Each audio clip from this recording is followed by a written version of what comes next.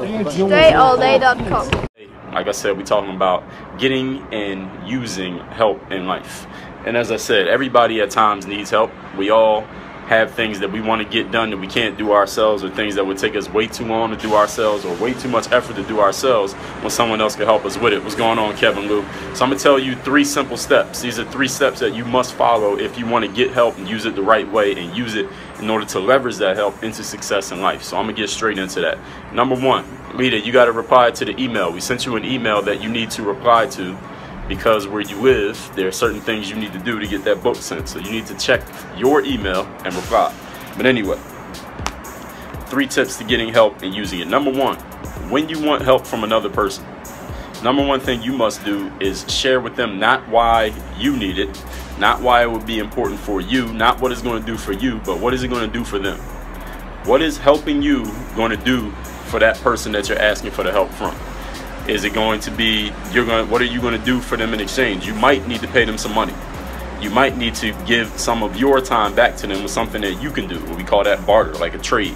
You might need to, who knows? There's something else that you can uncover that you think you can help that person. But anytime you're asking another person for help, the first thing you need to let them know is what benefit does it have for them. Now, yes, there are some people in the world who they'll just get their benefit because they get to help you, because they get to give back, because they get to mentor. And usually the person asking for help is hoping that the person they're getting help from is one of those people, right? But what you need to understand is if you really, really need help in what you're doing in life, you better be willing to pay for that help. And when I say pay, that can mean time, it can mean effort, energy, it might also mean money. If you are not willing to part with your money to get the help that you claim you need, then you probably don't really need it. Because if you needed it when you thought it was free, but then you stopped needing it when you saw you had to pay for it, then you probably never needed it in the first place. So that's number 1.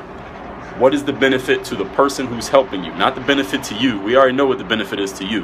What's the benefit to the person who's helping you to help you out?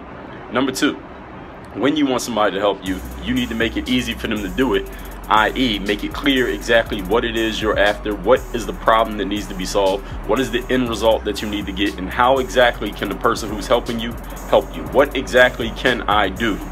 What exactly can I do as the helper to help you? If you're not clear on how you need to be helped, you're not clear on what your end result is, you're not clear on what exactly the problem is, then listen, I might not be willing to help you. I'm not going to sit here for an hour so you try to figure out what you need help with. You should know what you need help with before you go seeking the help. If you're going to go seek somebody's help, let's say you hire a consultant and you got to pay them by the hour, listen, you better be very, very clear on what the problem is before you sit down with them, because you're paying to figure it out. You could have figured it out on your own. You understand? So the first step is you got to get clear on what it is once you've acquired the help. Get clear on what it is you need help with. How can this person help you? And here's the number 3 thing.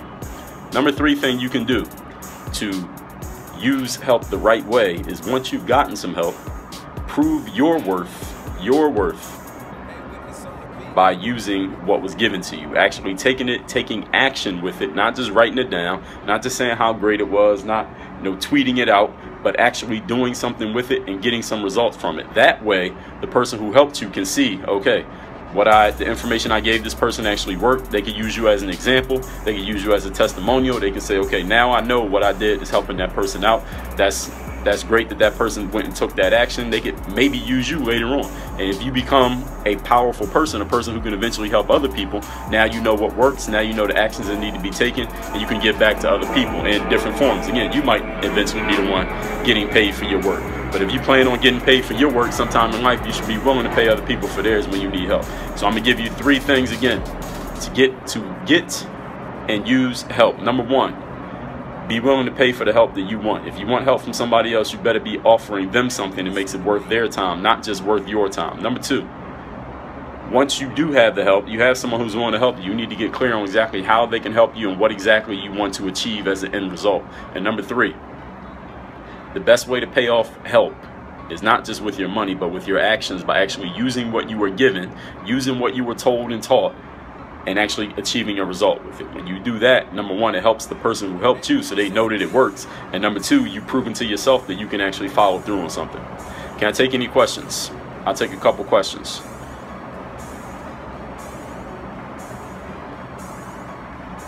This is DreAllDay, who you are watching, checking in from Miami. Mental toughness, self-confidence, self-discipline expert, professional speaker, TED talker, coach, consultant, YouTuber, blogger. What's going on, Russia? ACAP Genie 89. Can I take any questions? I'll take a couple questions before we wrap this one up this morning. My website is called DreAllDay.com. The podcast is called Work on Your Game. What's up? Call me sir. Checking in from Scotland. Miss Tracy Moss. Good morning to you. YouTube, just look up my name, Dre Baldwin. DreBaldwin. Dre Baldwin. My podcast is Work on Your Game. My Snapchat is the same, Dre Baldwin. First name, last name, Dre Baldwin. That's my Snapchat. If you hit me on Snap, I will reply to your Snap if you ask me a good question. So if you send me something good, I'll reply to it. How many hours do you work per day? As many as I want. I don't punch a clock, so I don't check. I don't count, so I can't tell you. Any other questions I can take? I'll take one more question, then we wrapping up for this morning. Snapchat again is at Dre Baldwin. Snap at Dre Baldwin.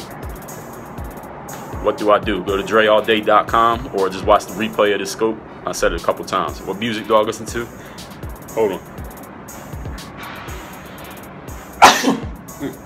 Excuse me. I don't really listen to that much music. I listen to podcasts. Excuse me. I listen to podcasts, a lot of personal development. Thank you. Thank you, T. I don't listen to a lot of music. I listen to Gucci's new joint. I like Gucci. But I don't listen to music that much, so I'm not even up on all the newest stuff.